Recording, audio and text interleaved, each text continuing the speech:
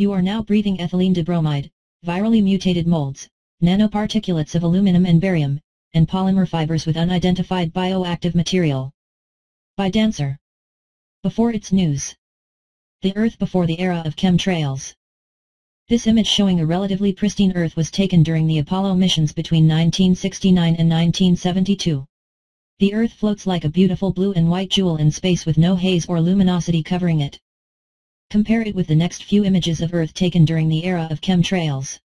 Shocking, isn't it? Strange days, strange skies. Life in the time of chemtrails 1997 to 2012. You are now breathing ethylene dibromide, virally mutated molds, nanoparticulates of aluminum and barium and cationic polymer fibers with unidentified bioactive material.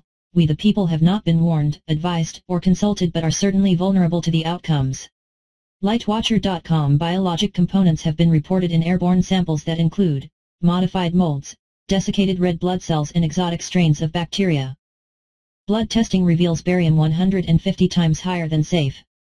Do you have toxic levels of barium and aluminum in your blood?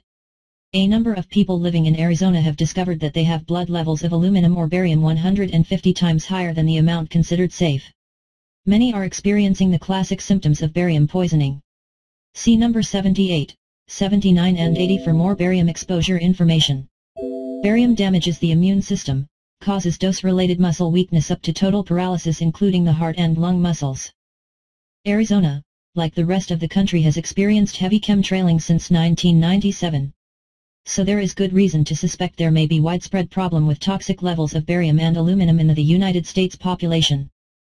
Life expectancy drops to 69.3 years in the USA. How much is 8 years of your life worth? In 2003, life expectancy in the USA was 77.6 years. The drop to 69.3 years since 2003, a drop of over 8 years in less than 6 years, is startling information. This period of time just happens to coincide with a time when there has been non-stop spraying of chemtrails coast to coast on an almost daily basis. There is plenty of scientific research proving that any increase in airborne particulates causes a corresponding increase in the death rate of the exposed population, so the chemtrails are a glaringly obvious factor in this significant drop in expected lifespan. Widespread chemtrail sickness in Idaho, sedatives found in chemtrails. The Idaho Observer. According to a report published August 28, 2006 in the Idaho Observer, recent lab reports found the following in samples of chemtrail fallout: bacteria including anthrax and pneumonia, 9 chemicals including acetylcholine chloride, 26 heavy metals including arsenic, lead, barium, mercury and uranium, 4 molds and fungi, 7 viruses, 2 cancers, 2 vaccines, and 2 sedatives. Patients highly contaminated.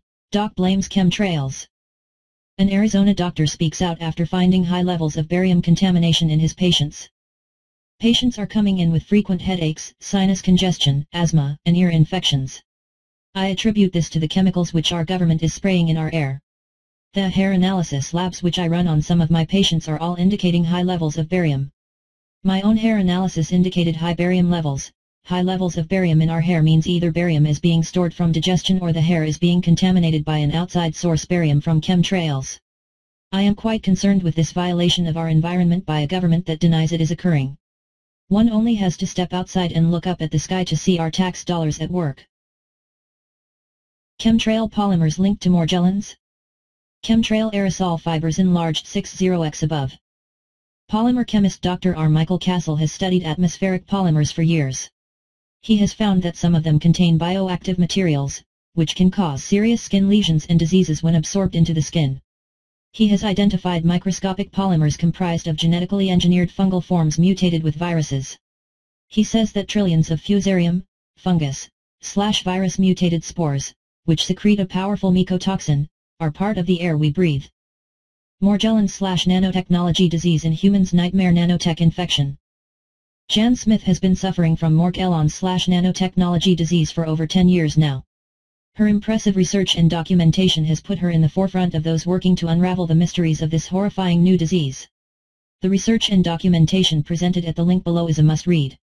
Please pass this information on to your doctors, congressional representatives, and the media.